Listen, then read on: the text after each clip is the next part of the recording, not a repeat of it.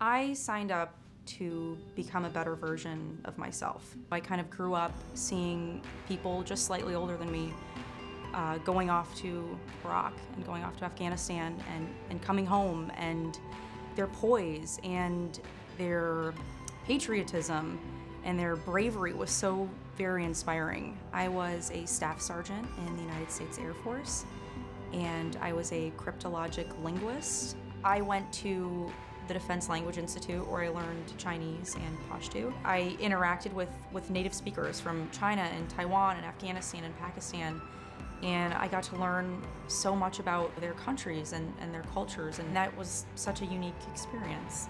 That is what I signed up for.